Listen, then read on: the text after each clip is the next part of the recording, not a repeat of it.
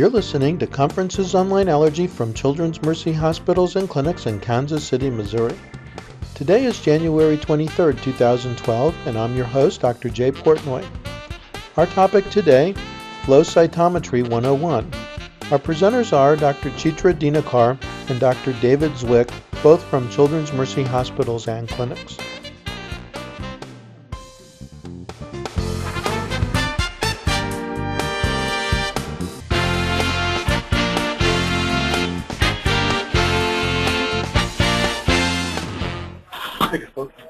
Good morning. We are going to do a session called Flow Cytometry 101. It really started because the fellows said we want a hands-on, blow-by-blow discussion of what to look at in a flow cytometry. And I thought, okay, let's try to get something together. So this is not everything you want to know about immunology and flow cytometry, but really it is how do you make sense of all the numbers.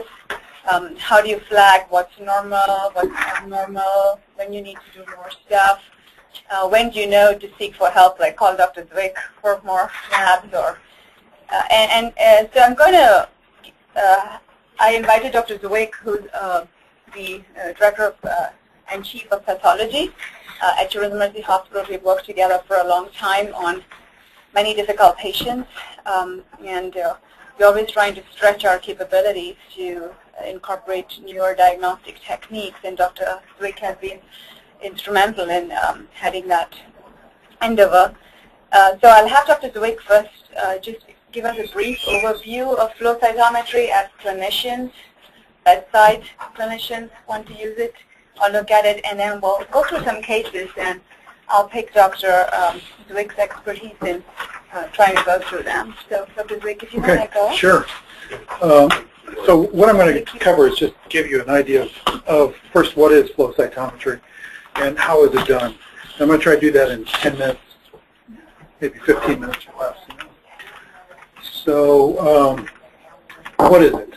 Flow cytometry basically it's a technique for analyzing individual cells, some feature about individual cells that exist in solution. So whatever you're going to do flow cytometry, if you're talking about solid tumors and whatever you got to do, you got to get them into some solution before you can perform flow cytometry on it.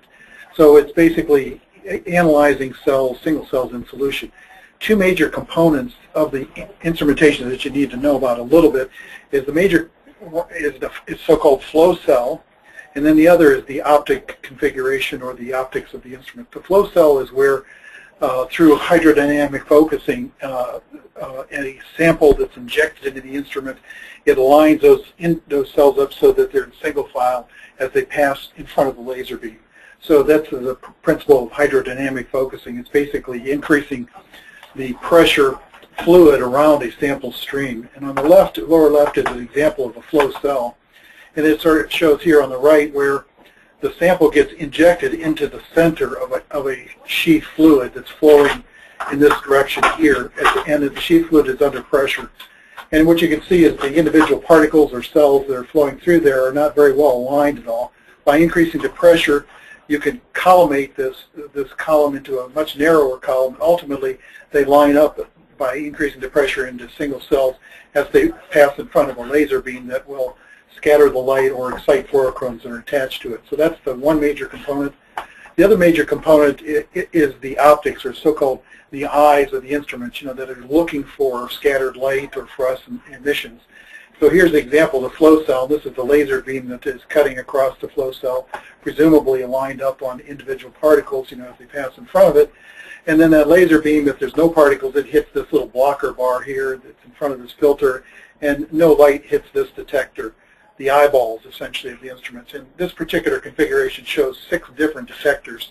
One is so-called in the forward scatter, where if the light is scattered around a blocking bar here, it'll hit this detector. If there's nothing flowing in front of the laser, then the laser just hits the bar and it's completely blocked, and nothing hits the detector. If a cell does get pass in front of the laser beam, there'll be an orthogonal agonal scatter that comes up this way, and ultimately it hits this detector. This particular configuration shows 2 laser beam configuration with one laser emitting at 488 nanometers, and that's colored in blue. And what you can see is the incident laser beam light is allowed to pass through these filters That's a 488 nanometer plus or minus 10, so that'll pass through that filter to the detector. The other filter, these other filters are dichroic filters and mirrors that let some of the light pass through, and some of it is deflected off so that you can pick up light that's scattered at an acute angle or orthogonal angle by this detector up in here, so-called side scatter. And then these other detectors will pick up the fluorescent emissions. There's 4 different colors on here. So those are the essential components. So you label your solution of cells with some fluorochromes, and cells will have some inherent fluorescent properties in them, and then they'll elicit or emit that light, and then that light is directed down these paths in the instruments and collected by the different eyeballs or the different detectors. I kind of liken this to being, basically, 6 guys sitting around all watching the same cell as it passes through there, and each has a different set of sunglasses on so they can see the emitted light that's coming from these, but they don't see the emitted light from the other one. And so therefore you could use, 4 different colors conjugated, 4 chromes conjugated to 4 different antibodies, and you can get on one individual cell, you can get whether that cell has any one of those 4 or all 4 of those molecules on their surface, plus you can collect the incident light scatter, whether it's forward angle or side angle scatter from that. So the basic components, again, are the flow cell, which is the fluidics for aligning things in a single cell, a laser beam that interrogates the cells, and it results in scattering either incident wavelength or exciting fluorochromes that are captured on there. The optical systems consisting of filters and light detectors for picking up the scattered light of incident wavelength, so-called forward or side scatter, or fluorescent emissions from the bound fluorochromes. And then there's computer processors that are in here, and these things are for processing the signal so that they can capture the intensity of the light that's either emitted from an individual cell and some other pulse characteristics. But essentially that's what the most essential part is, it processes these signals, and then it will record the signal properties, for each individual cell. So you can imagine, as one cell goes through there with all those detectors, it records for cell number 1, it'll record the forward scatter, the side scatter, the red emission, green emission, orange emission, et cetera, however many detectors you got there. Then it goes, the next cell comes through, so it'll quickly record all that, the next cell goes through, records all that. So it can literally do 10,000 cells in less than a minute, recording all that information from each individual cell, and it records it in so-called list format, data. And then that list mode data, that's basically, as I said, it's a list of all the cells that you collected data on and what each of those has. You have to bring that up and you have to look at it in some way that you can interpret the data. So the data is in the instrument in a list mode format. The software then will present the data to the observer so that they can interpret the data. So commonly done on peripheral blood, for phenotyping results would be 45 would be in each of the tubes. CD45 is a pan-leukocyte antigen, and it's very useful because the CD45 binds different cell types differently. So that lymphocytes bind it very bright, and on the x-axis is fluorescent intensity. On the y-axis is side scatter intensity, or the brightness of cells that have been picked up by that side scatter detector. So if you look at all peripheral blood cells, lymphocytes are very bright and they're very low side scatter. They don't have any granules in them. Granules essentially are a feature that increase the side scatter. Monocytes have more granules in them, but they're a little less intense for 45, so consequently they're kind of centered a little bit lower than the lymphs.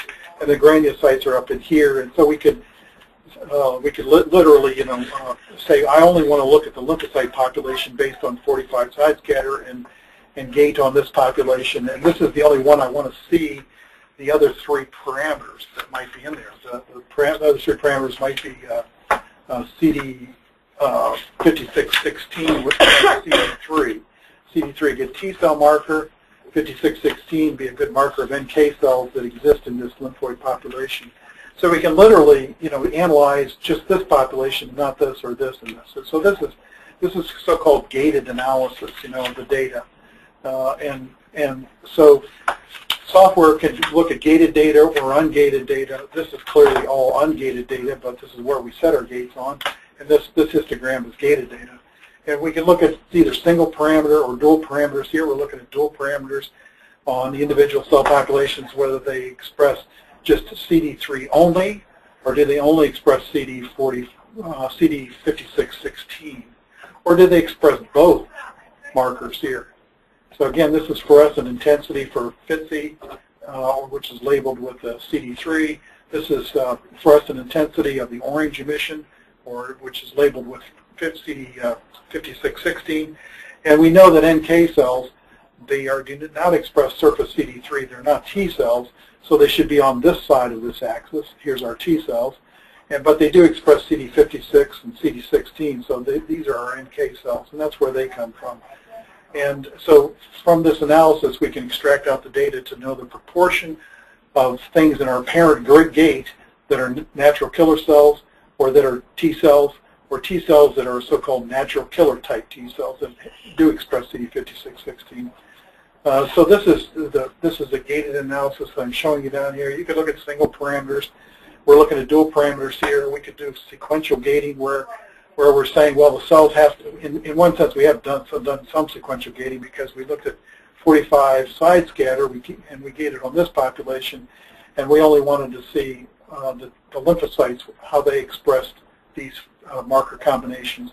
We could then go to the next one. We could say, well, I only want to look at this population here, and I want to see what my third color looks like on this population. So I could gate around this, and I could set up what's called a sequential or Boolean gate and look at only those cells. But that's just the power of the analysis. Here's another example. Again, this is the gated analysis on the lymphs only, therefore they're kind of colored orange or red like this. And this looks at CD3 here. This is CD19, so this is a T and B cell analysis, total T's and total B's.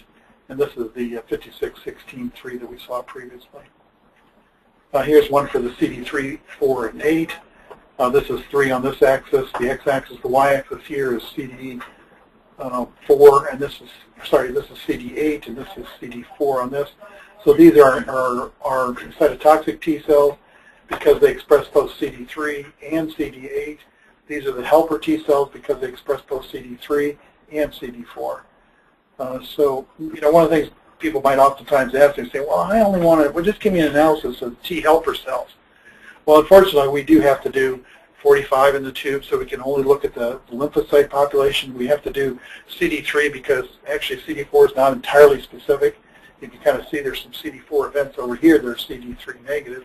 Oftentimes, some of the monocytes or macrophages that are in the sample may actually fall within this gate and may show up as CD4 positive cells. So, we're really doing multiple markers, even though we may do a single cell CD4. So your T helper cells would be 3 positive, 4 positive, 45 bright positive. But we don't tell you all that information. We just give you the answer that you want. So the clinical applications, for this are numerous. Research applications far outnumber clinical applications, and I just put together a little list for you for phenotyping, total T's, total B's, NK's, sort of looking for the number of total immune surveillance. There's also, this is where by flow we also get our naive memory T cells or naive memory B cells, similar sort of analysis. We can also do tests for chronic granulomatous disease, or leukocyte adhesion deficiency, or so-called, what's the other name for that?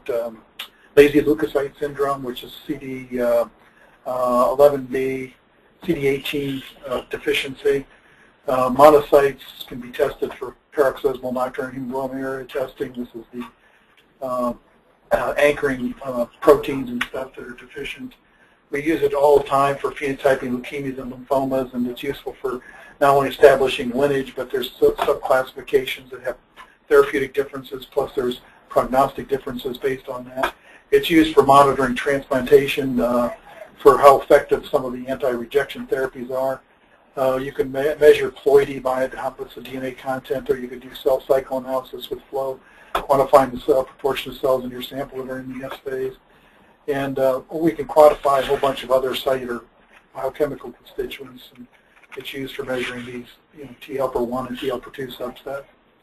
And then lastly, Dr. Dinakar asked me to give you just a quick overview of cluster differentiation. And where this term arose from was back in the 70s when they first developed the technique for developing monoclonal antibodies, the so-called hybridoma cell lines. Every researcher in the country was developing all these monoclonal antibodies, and they were defining their specificity for what they really bound to, what they didn't, and unfortunately, you know, at that time, you know, each researcher was doing their own work and kept naming their own antibodies, names that were very, very confusing, and sometimes they were actually the same antibody. Another had the same specificity. Another researcher across the country or not some other country had discovered, but they never knew that. They never knew that they were talking about the same thing. So back in the early 80s, this group of hybridoma and, you know, monoclonal people all got together and started a series of workshops where they brought their antibodies with them, and they would characterize these antibodies as a group to see how much reactivity was shared between them. And ultimately, they came out to defining, you know, these commonly bound sites as CD molecules or clusters. They're basically antigens, you know, that are on cells. They're all interested in leukocyte biology. And so they developed this nomenclature, you know, called CD cluster differentiation. And they would have a series of these workshops. And the last one was in 2010. And they've so far designated 363 different CD molecules. That's where the word CD4, CD8, etc. comes from. And really, I don't want to take much more time because I know there's a lot of stuff to talk about. But I listed down here at bottom a reference site, a website that's the Human Cell Differentiation Molecule Organization that holds these workshops, and they publish their results, and you can get a lot of this information on this particular website if you want to read more about it. Right. Okay. Thank you. So really what they're looking at is flow cytometry depends on the total white count, right? So the CBC diff is done separately, and flow cytometry looks at those cells and tries to use color to differentiate them and mark them and try to put them into subsets. So remember that we have to also always look at the CBC diff. So different CDs, because that's what makes it confusing, trying to remember what the CDs are, what the subsets are. So Dr. Zwick put the slide together. And what I'll do is I'll show you this and we can come back to this. So if you look at this lymphoid cell maturation, which I got from that website, and this is where it becomes confusing. You can see that the bone marrow, you have the hematopoietic stem cells and the lymphoid progenitor cells. And then if you come down, so that's CD34. So when you see CD34 positive on flow, you know it refers to a stem cell. So it's like the absolute parent cell. I wouldn't look at CD133 and those numbers. We usually never see those. We see CD34 sometimes, especially if you have a patient you're sharing with hemonc. So you come down that, you see CD3 and CD2 as the next important numbers. And of those, CD2 is a pan T cell marker. It is positive for T cells, thymocytes, and NK cells. So it's the overarching positive. So in your flow, you'll see CD2 first. Then you'll see CD3, which is a T cell marker and also found in thymocytes. And Dr. Zwick, jump in if you think that you need to add anything.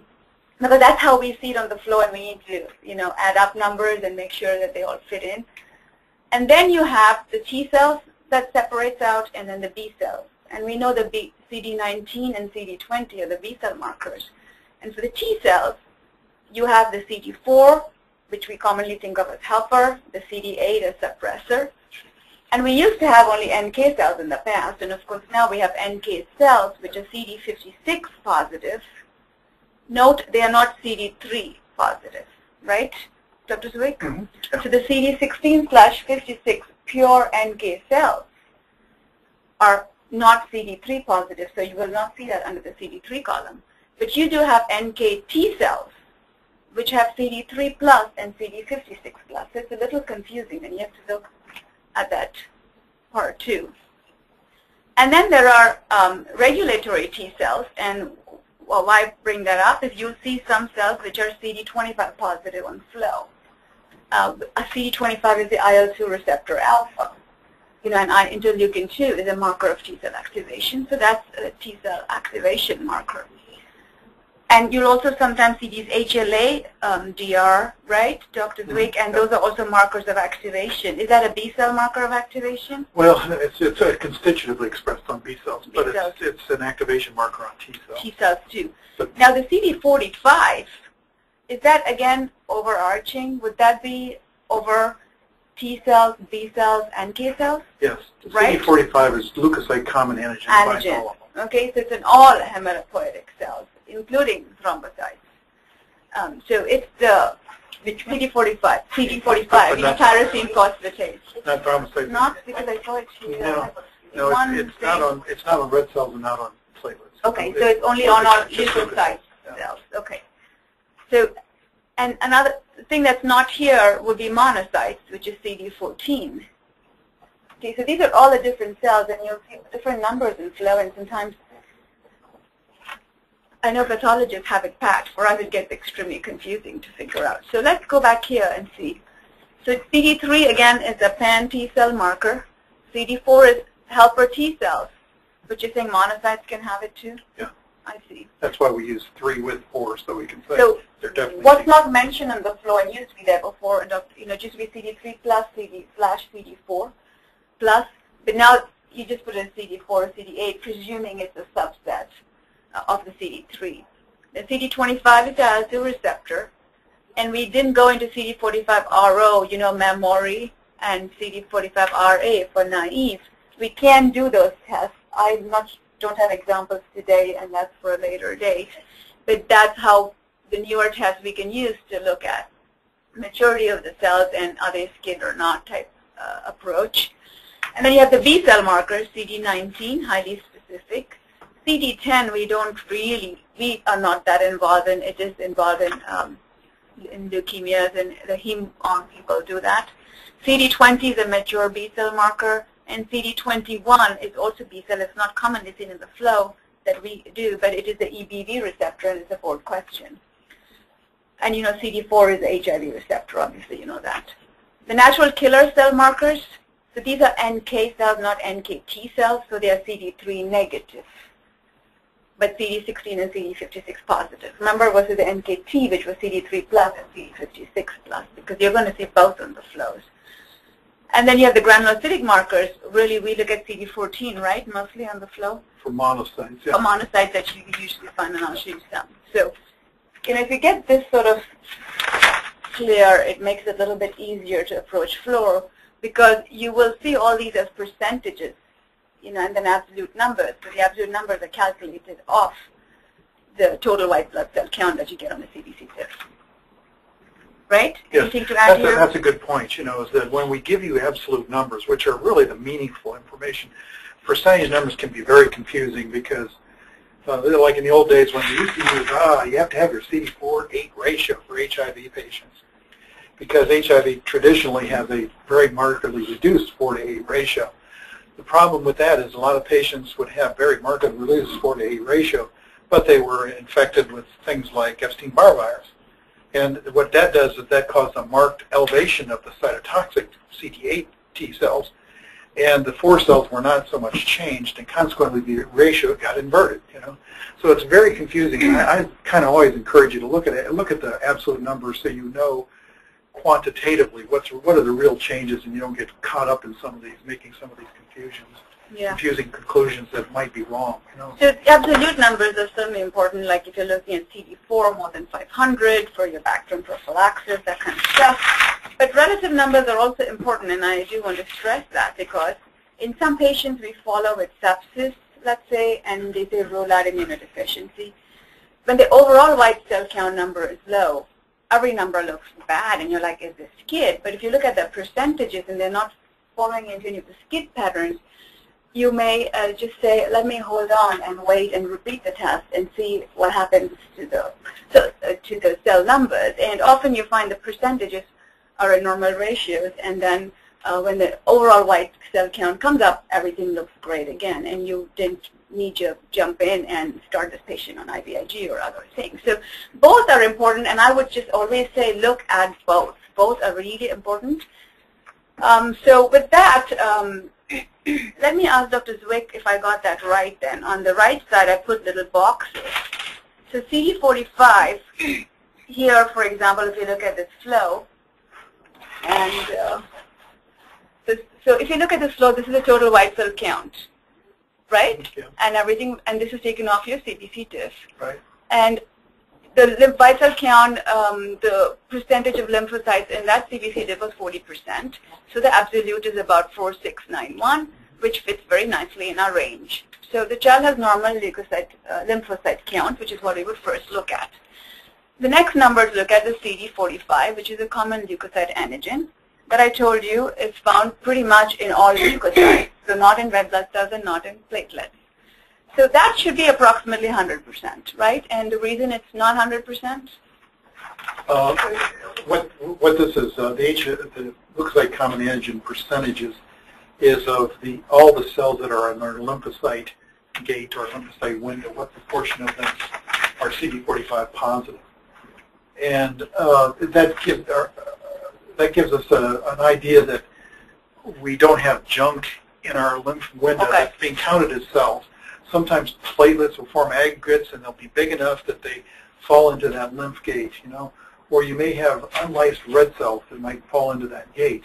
And so if they do, then they're going to drop that percentage of 45 positivity below 95%. And that's usually our threshold, and we'll say, there's something wrong here. We better investigate, maybe repeat the sample, see if it's not lysed properly, see if we have a lot of large platelets or platelet junk or something like that before we report results out. So it's kind of a quality indicator of the integrity of whatever is in our denominator of these percentages we're going to give you. We really want all the lymphocytes, to be 45 positive. So in other words, like when we do a spirometry, we're looking at effort, making sure it's good and not attenuated. This would be your quality control. So this should be as close to 100% or above 95% of what Zwick is doing. If you find it's below that, reported from some labs, you know that there were other cells there that caused confusion. This has a CD14 monocytes reported here as 0.26%, and you see the range is 0 to 2%. So generally, you don't expect much monocytes on your flow. Now, we are not that interested in monocytes, obviously, unless you got EBV or something as your diagnosis. So we're looking at the pan-T cells, and here it is 73%. So the pan-T cells, again, would be T cells, thymocytes, and natural killer cells, right? So that means this, right, and the NK cells. So that means, so that's what you get. And then you look at the absolute, which is calculated. So the other cells then would be, so that would I say then 73, the T cells plus the B cells, 16, should add up to 99.74? T cells plus Bs plus the NK. But the CD2 does not include NK? No. To some extent it can. I mean, that part is what I find confusing. But it's not always expressed on NK cells. And so what we would look at we'll look at CD3 plus CD19 plus CD56, 15. That should add up close to our 100%. So CD3, so I should change this to CD3, 19, and NK cells should add up to the 100%. And I only bring it up because certain situations, there's elevation or decrease, and you want to be looking at that part. So I do want you to remember that concept. CD3, not 2 here, 19, and NK, which is 16/56, should add up to the CD45 roughly. So what's the utility of the CD2 then? Yeah. CD2 is a pan-T cell marker. What utility is, it's really useful. To be honest with you, it's kind of a carryover from in the days. It's the same marked sheep red blood cell E receptors. That's the old days when they used to quantify T cells. They didn't do it on the basis of flow cytometry. They used to base it on the E receptor analysis. And CD2 is the molecule that sheep red blood cells will bind to on lymphocytes. And so it was commonly thought of as being a good pan-T cell marker, but it's not quite as specific, as CD3 is. Okay. It's kind of a whole. That's helpful to know. So we can zoom. So we need to look at this CD45 first to do quality control, and then we need to mentally add CD3 plus CD19 plus NK to make sure it's added up, and the math has all been done. So look at CD3 then, 61%. And absolute CD3, you would like it to be in the range. And of course, you all know, you've worked in pediatrics, that you do want it to be age-adjusted range. And if it's not given by that flow, there are tables available. There have been senior authors who publish stuff, and you can look that up. And it becomes harder if it's a premature baby, but there are even preemie tables on this, and you can look it up, at least on some of these numbers, not all. So this is in the normal range, and I wanted to start off with what is relatively normal flow. So CD3 then is CD4 plus CD8. So the total, the absolute one was correct. So the helper cells are 33. And fellows often ask, what do you look at? And the ballpark numbers I would say I use, these are different, of course, for different ages, but CD4 roughly 50, CD8 roughly 25, so you get the 2:1 ratio. CD19 is roughly 5 to 15, or you can take 10 if you want, and NK is 2 to 5. So 50, 75, 85, 90, 95, something like that, right? Mm-hmm. Yep. This would be good ballpark numbers to memorize. 50, 25, 10, 5, something like that. That way you'll know, and you don't need the ranges in general, you'll know. So that way if you look at 33%, yeah, it's within sort of the range, but it may be, you know, on the little bit of the lower side, and you can easily tell then the cytotoxic was okay, so clearly the CD4 was a little bit low, but not low enough to bring it below the normal range. But these are, again, so that means this patient has maybe lowish CD4-ish, but not enough to be clinically a problem. And that's why the ratio is not the typical 2:1, the classic one. But the ratio also has a range because these variables are factored in, right? Questions? Okay, so that's the clinical way to look at, you know, should I worry about this patient or not worry about this patient? It can totally depend on the scenario. If this is a recovering HIV patient, then the CD4 is terribly important. But if it's not, it's just a patient you're ruling out a serious problem, well, it doesn't seem to be a serious problem so far. Yeah? And so this one, you think that the CD4 is lower because the NK is higher? Like the NK is like 24%? Correct. So that's why you have a ballpark idea of the relative ranges, right? And you see 24 NK is higher. For example, this kid could be having sore abscess ulcer or one of those herpes simplex viral infections. Maybe it's fighting it or something else is going on. So the setting is very important, and that's why you have to have a rough idea of the ranges. But the natural killer cells are relatively increased. Maybe you need to follow this over time to make sure this comes down, especially in the clinical setting. And that does explain it, because if you remember that that's what it adds up, that's the helpful part. But the B cells were 5 to 15, but 16% is okay. It's not a big deal. So the B cells remain in the normal range. The natural killer cells are the only one that's high. And the CD8 is wee bit high. So it's fine. I would interpret this, and I think this is a child that Sean and I saw. Child and was in a setting where there was some infection sort of going on. In fact, this child was worked up for what they think is Crohn's or something like that. So it would make sense that the NK and CD8 is an auto-inflammatory type response and not to do with immune deficiency. We also had a real immune deficiency, and that's how we interpreted it. There's something the child is, fighting, and that's what we need to look at. Now, the CD25, is there a range, Dr. Zwick, for this? No, it's not well established. That's why we don't give you one. What do you think? It's mostly used to follow temporally people over time. Mm-hmm. So that if you, I would say somewhere between 5 and 15% is probably a normal baseline number, but we frequently see it higher during active immune responses and stuff because it's just reflecting some activation. Yeah, makes sense. This kid is fighting something, so that would make sense a little bit. And the HLA-DR then is similar. Would you say the same 5 to 15? Yeah. Mm-hmm. Okay. And they're both activation markers. It's the 25 comes up. If you're talking about just the timing of a immune activation, 25 comes up before DR. Okay. So maybe you could get a CRP, ESR type concept, But it's really, when these become really important is when you're following transplant. You've transplanted the kid, you're looking for rejection, you're looking for all those signs, then you really start focusing on the bottom part a lot because you want to pick up early activation. Then it becomes critically important. Or if the kid with omens or one of those kids with GVHD, you'll be focusing a lot on that area. Okay? Questions? Do you always report the adult range, or if it's a... No, they're age appropriate. You always give an age appropriate. Always, that's what Dr. Dinakar gave for the percentages are ballpark figures that are kind of good to remember just because they're pretty constant around ages. But if you remember, during development from birth on, there's a huge fluctuation in the absolute number of lymphocytes. It peaks around 2 to 5 years of age. You get a maximum total number of lymphocytes, but the proportions don't change that much. And so what we have to do is we give you normal ranges that are related to the age groups, specific age groups of the patients. And our age groups go something like, less than 6 months, 6 months to 2 years, 2 to 4, 4 to 6, 6 to 10, 12, and then 12 and to 18, and then above 18 adults. Wow. Those are the general groupings of the ranges that we give you.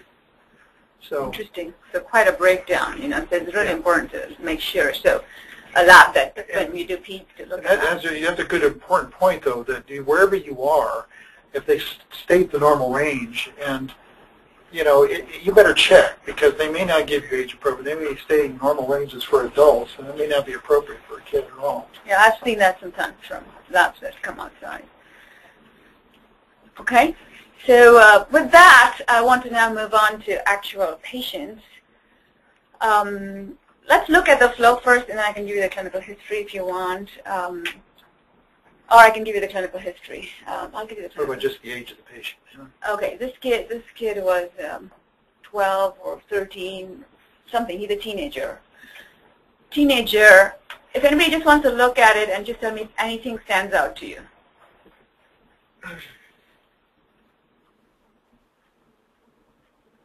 I didn't bring candy, but I can note. Okay, so what do you find in B cells? 0%. 0%. Fantastic.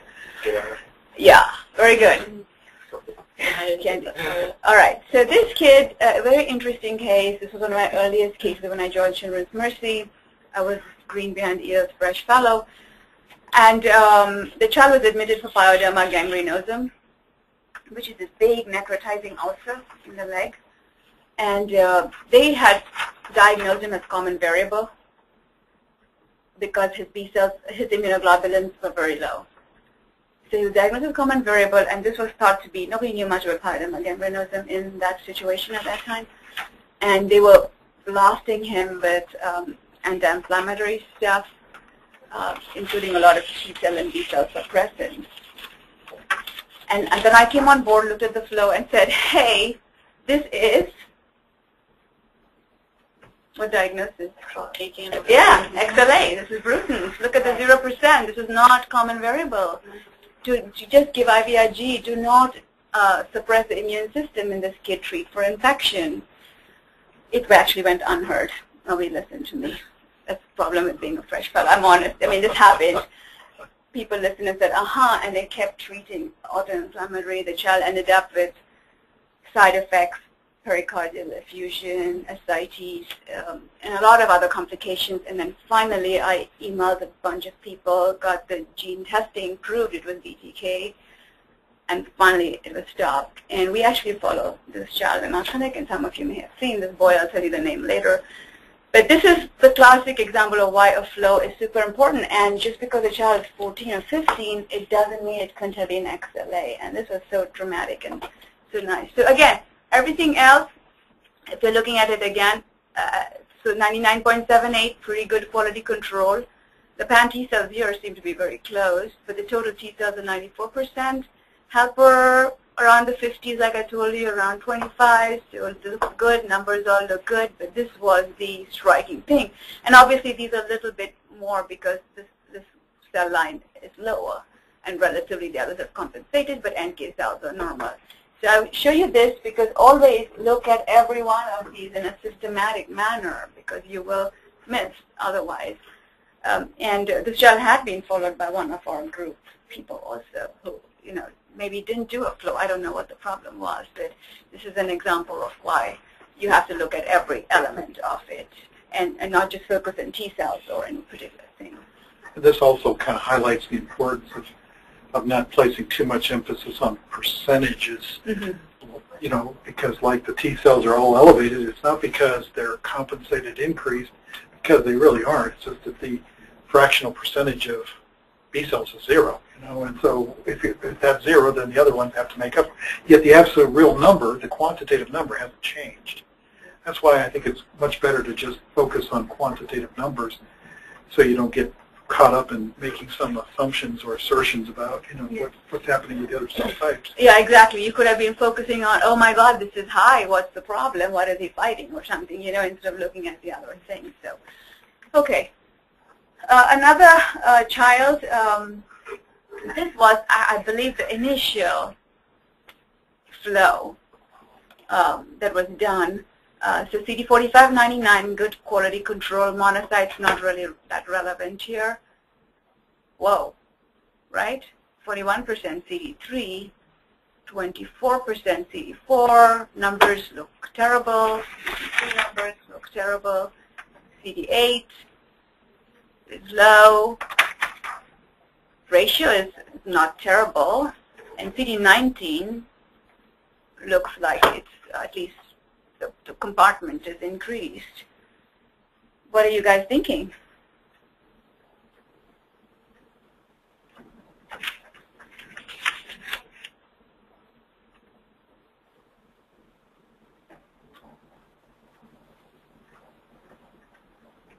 It could be a DeGeorge if it decreases. All right, you get the candy. It actually is a patient. This is really a complete DeGeorge. This patient we know, I won't mention the name because they are on tape, but you all know this child. Dr. Dalik follows this case. This is the initial flow, way back, which is why it's not, so way back, he's quite beyond his teens now. But what I want you to look at then, how do we approach these cases? So clearly the T cells were low, there's a problem. The B cell compartment looked okay, but you can see, so then how do you approach it for, and the numbers are so low, like really? The absolute was 444. Clearly, this is a SCID type, severe, at least the T cell compartment is severely affected. So the four main ways to look at SCID is to look at the T, the B, and the NK, right? So the first mechanism is the premature cell death because of accumulation of purine metabolites, such as ADA deficiency, purine nucleotide phosphatase, or reticular dysgenesis. So that's T minus, B minus, and T minus. Everything is smushed, right? Everything is smushed because it's affecting, the cells are dying. There's a problem. So either there's reticular dysgenesis, so the bone marrow is totally smushed, or these toxic metabolites are killing the cells. So these are the conditions then when you get a T minus, B minus, NK minus picture. ADA deficiency or reticular dysgenesis or PNP. And you'll often see the cell numbers very low in these cases. So they're really kids with really low numbers. The next one is there's defective cytokine-dependent survival signaling in T cell precursors and NK cell precursors. So only T cells and NK cell precursors are affected. So it's T minus, NK minus, but B plus, which is 50% of all kids.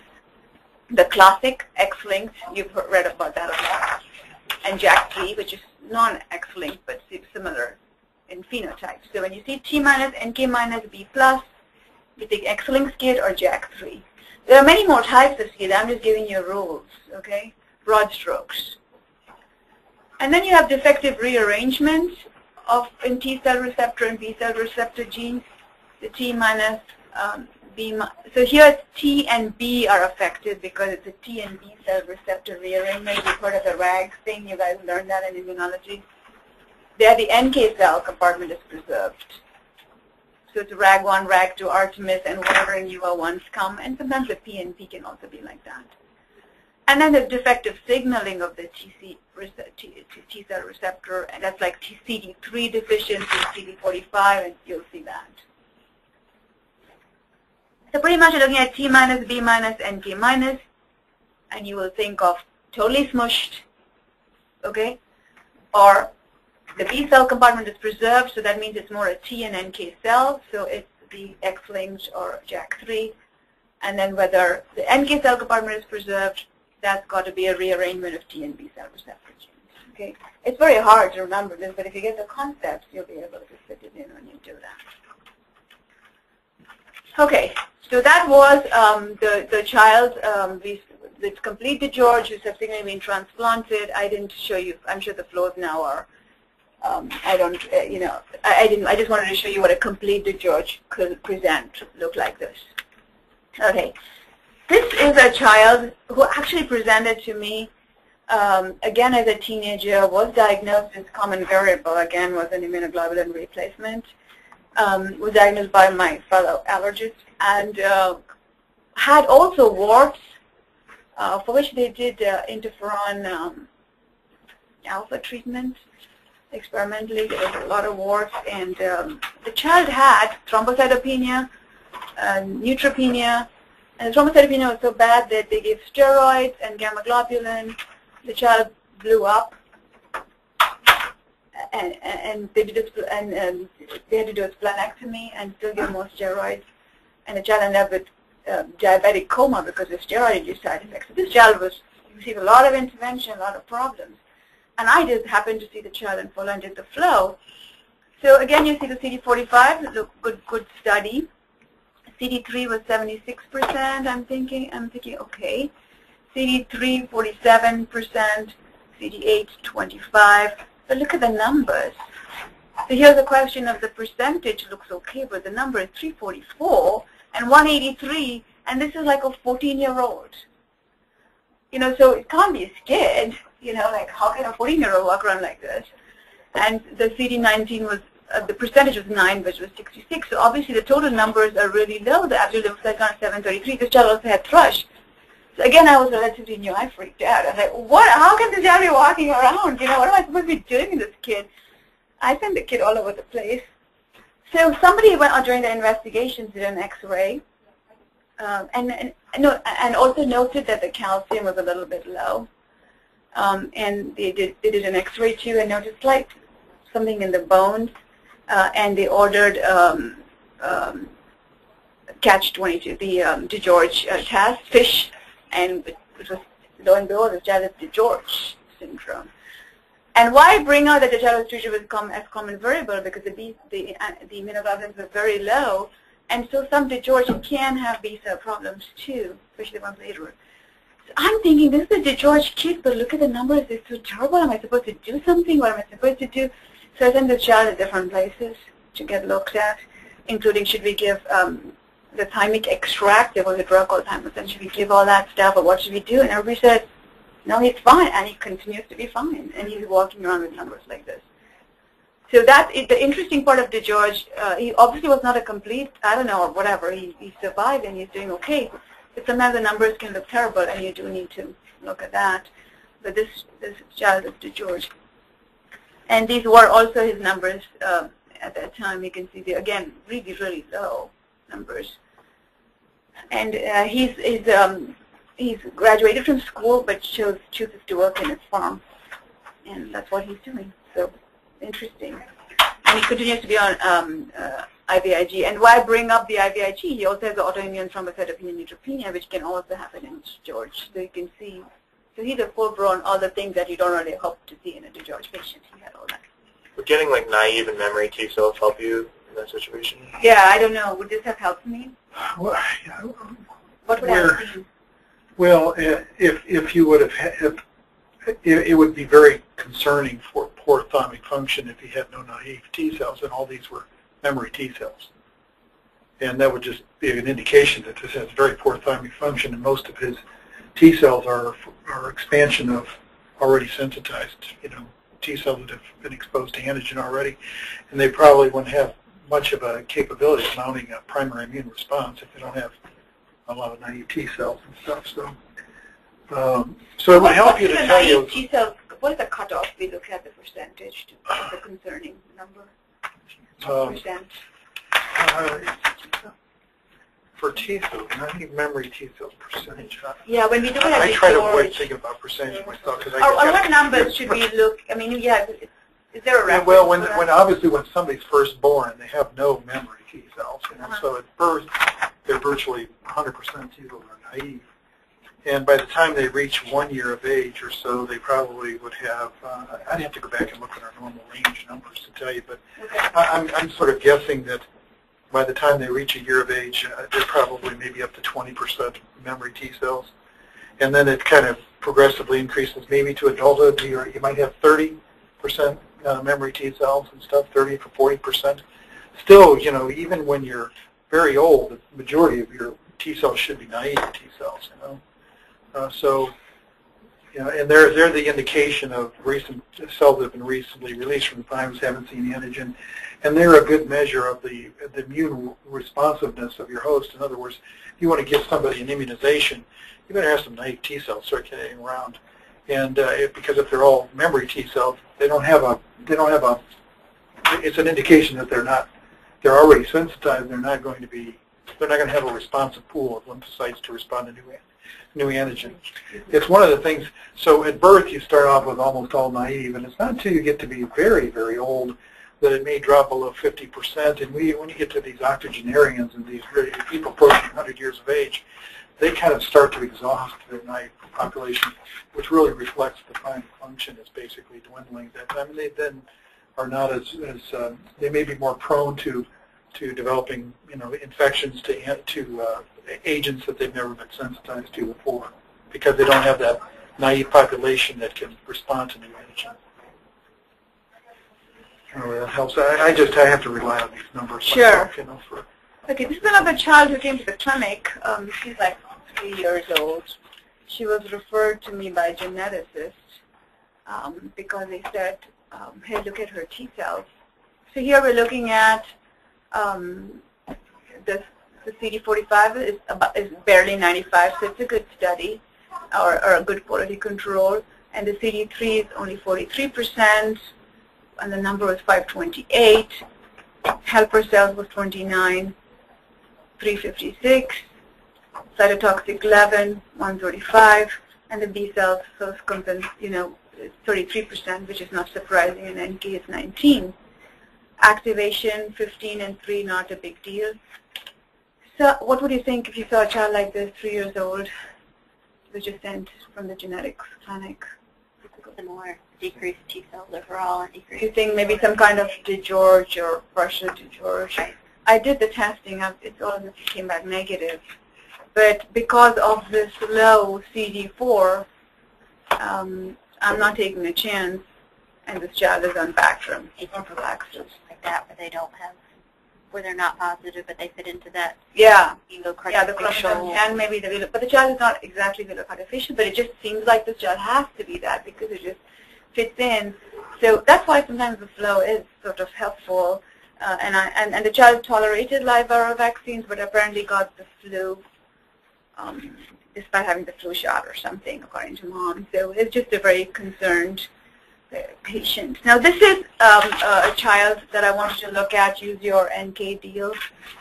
You can see it's a good study, 97%, but the CD2 is only 23 and CD3 is only 18%. So total CD3 is 65. That's all this child has. It's very rare they need skids or something, right? Something's happening. The cytotoxic cells 13%, so only 47. Total absolute is only 47. So you're saying T minus, right? Looking at B is 67. So B plus and NK cells only 3. Would you call this minus? Yeah, probably. The T minus, NK minus, B plus. What was that?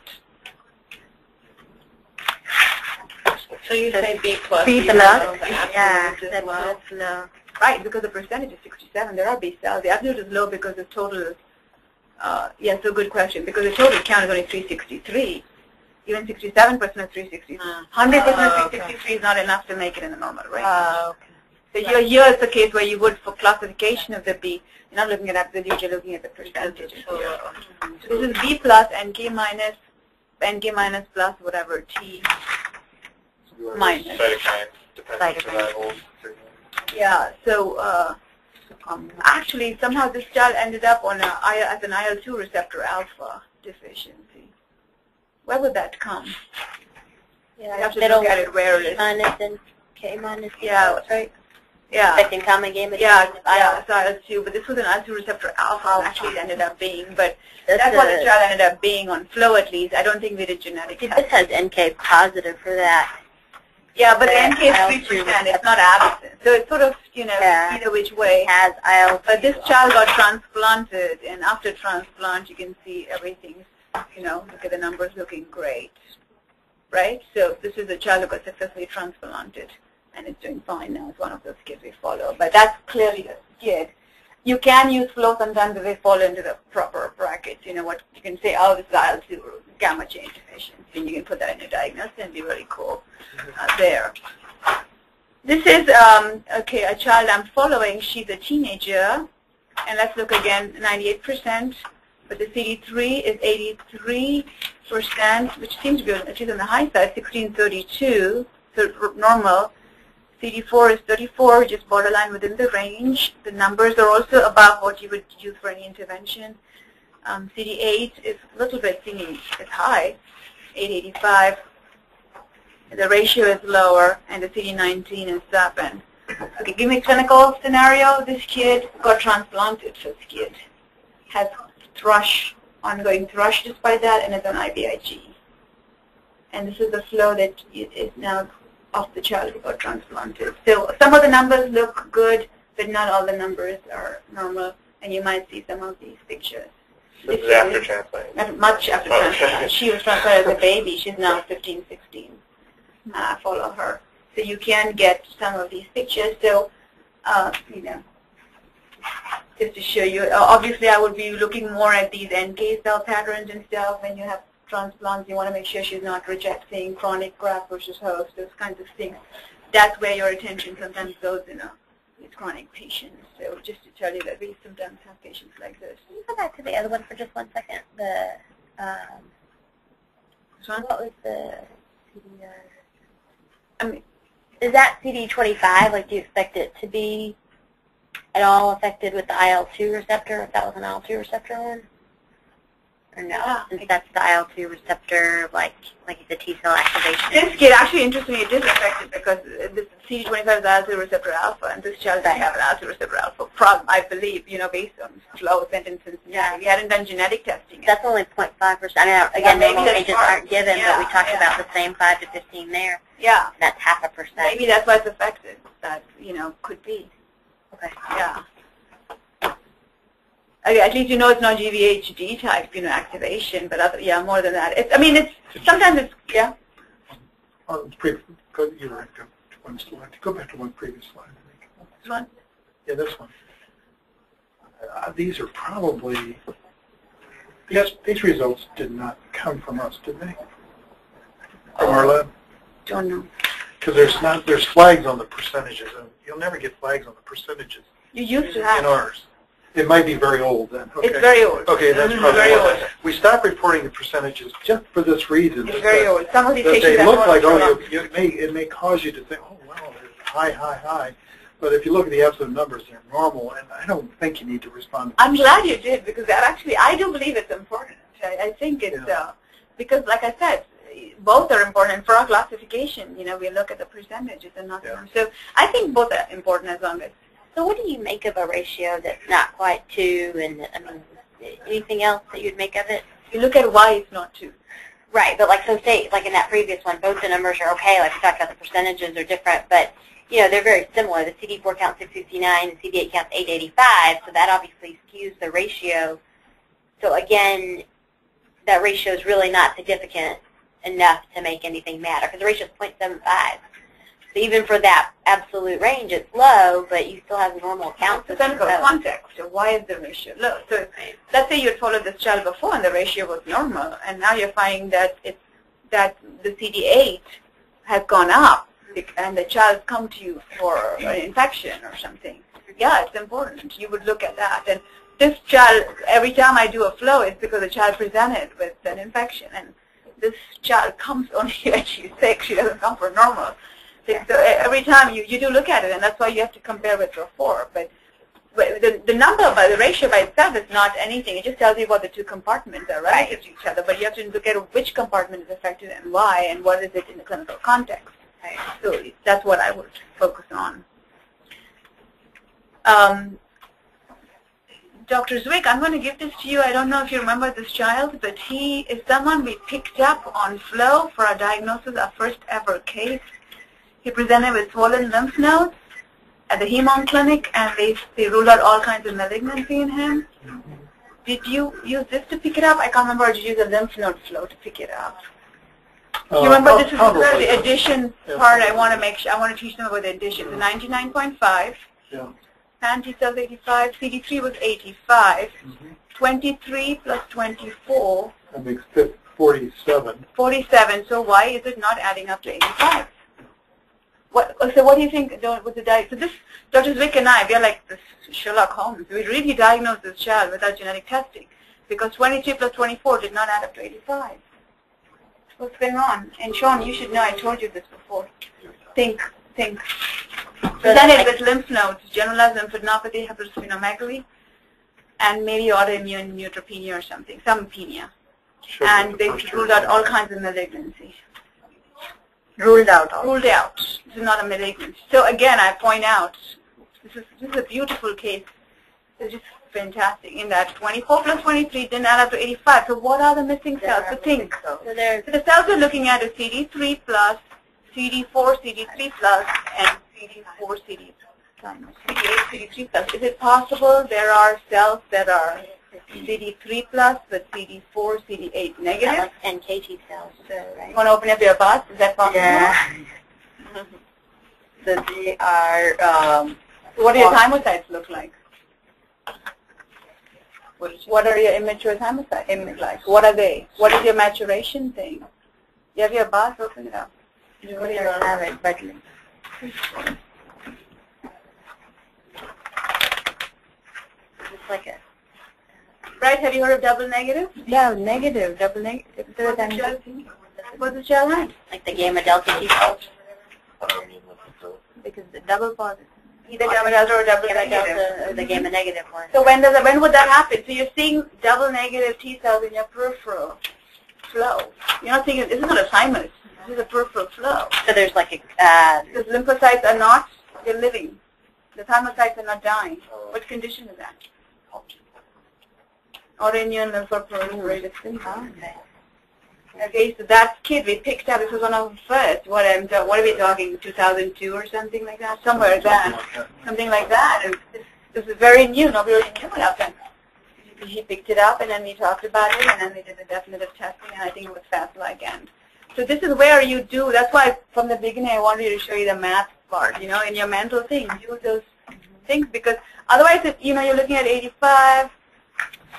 23, not 24, 24, you wouldn't have picked it up if you did not add it back up there. And the ratio is low, but, so do that math, and that's how we picked up. And I found out that this, let's see here, this is 84, CD3, and this is 32 plus 44 is 76. Again, not adding up. Okay, this is yet another case apparently that's very recent that Dr. Wickland sent to me, who also has HLH now. But that's not related to this. But again, what should it be? When is it abnormal? What percentage missing? CD4 plus CD8 should add up to CD3 plus usually minus about anywhere from 2 to 5%. 5%. So there's about, normal individuals have about 2 to 5% double negative T cells circulating around. And all those double negative T cells are gamma delta type T cells for the most part, in other words, the T cell receptor is made up of the heterodimer, a gamma chain and a delta chain. Gamma delta T cells in general only make up, as I said, about 2 to 5% of all T cells. There are some inflammatory and infectious conditions that will raise the gamma delta T cells some. The most striking one is patients with ehrlichiosis. In the recovery phase, they may have 80–90% double negative gamma delta T cells. In this particular disorder, though, all these double negative T cells, when you type the T cells, whether they're alpha beta or gamma delta, it turns out they're alpha beta double negative T cells. And that's the next important step to do whenever you see a broadening above that 2 to 5% double negative range. The big question would be, are those alpha beta or gamma delta T cells? If they're gamma delta, there's lots of infectious and autoimmune conditions that may elevate it, but there's very, very, very, very few things that will raise your alpha beta double negative T cells. One is ALPS. Other ones are patients with, you mentioned it earlier, the syndrome of eosinophilia, T-cell deficiency, Ullman syndrome is another one that will raise it. Okay. So this, again, this patient was diagnosed and was all over the place, from Kawasaki's, with ID, every consult, everything. And Dr. Wicklund gets this, looks at the flow and says, I know what this is, send out the genetic test, and boom, solves the case. So it's pretty cool. There are some times when you can put, like, I think this is gamma-2 receptor deficiency, or this is, and it's really cool to be able to do that on a flow. Not always, but once in a while we get that chance. The actual criteria then to think about helps to get the person to do the genetic test. We don't want to know, tell me, are those alpha, beta, or gamma? Yeah, and then you'd have to do further workup, but at least you sort of feel like you're really super smart. I don't know, I think we're running out of time. Let me just see this one more. Okay, this chart I did bring up. Do you find anything abnormal? Total white count, 98%, fan T cells 82, total T cells 77%. So if you do 77 plus 19, plus 14, 87, 91, 98, so roughly adding up. And then 77 break up 50, 24, 74, that's fine. The ratio is fine. B cells seem okay, but this child is sick, getting a lot of infections, meningitis, brain abscess. That's common variable. Okay, so just to show you what a common variable flow can be, sometimes can be normal, sometimes can be abnormal. So you do want to do it though. But the nice thing is the B cells are there, so I'm not misdiagnosing this kid. And the flow, so it's hopefully more a B cell issue, not so much a T cell type thing. So I just wanted to show you that in another condition. I don't remember what this is, but, and also now we have these nice graphs. So in DeGeorge, I wanted to show you a sequence of DeGeorge patients when you follow their flows. You can see the helper cells move all over the place, but they eventually start normalizing, and that's the whole thing, that you need to start making sure that they start normalizing, and you can look at that, and that's what I wanted to say.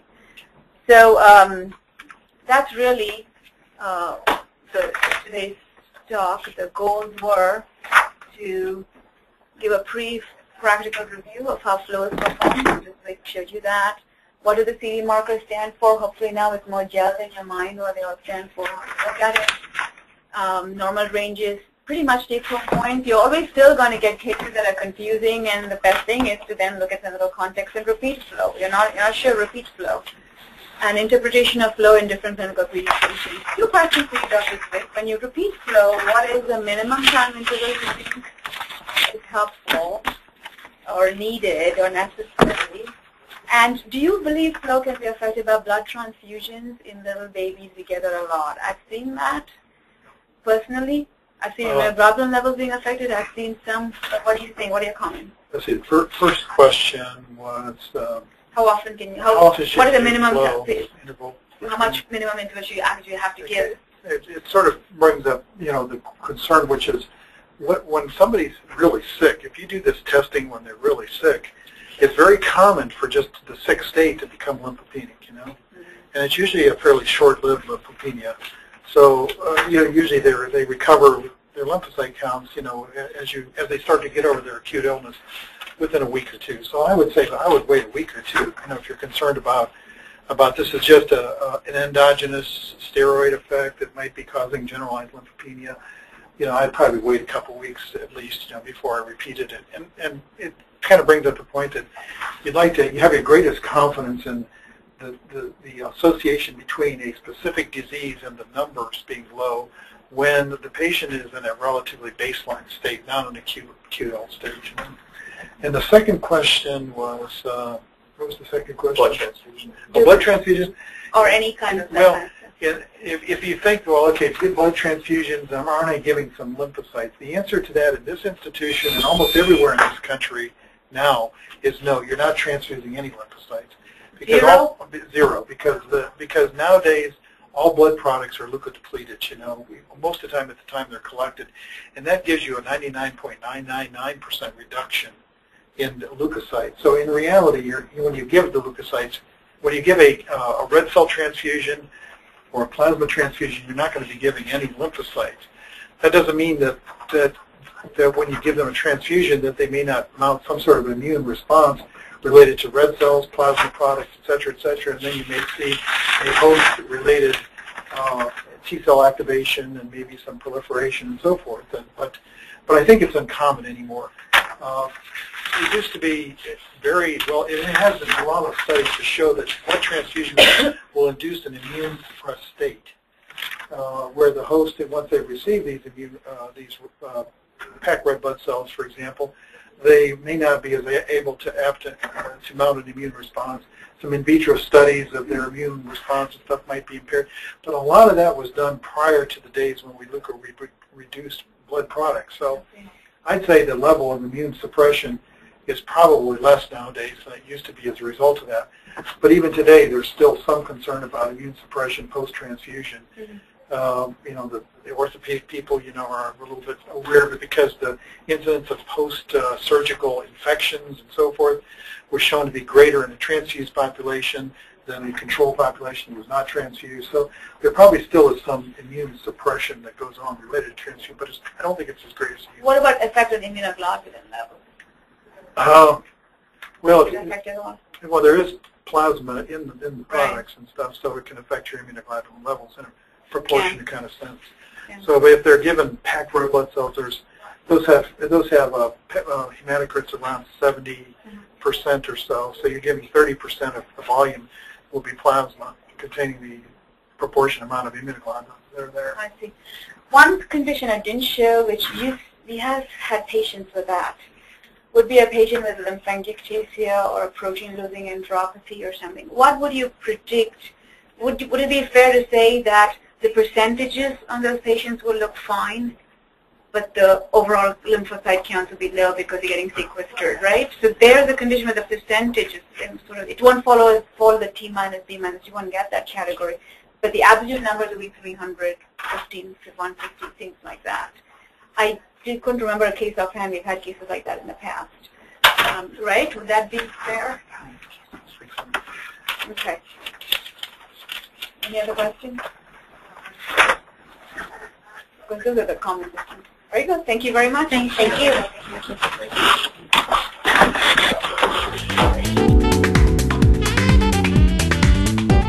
This has been an ACAAI production.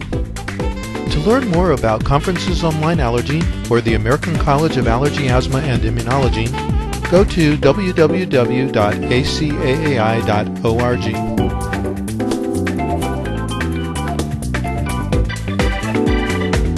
See you next time.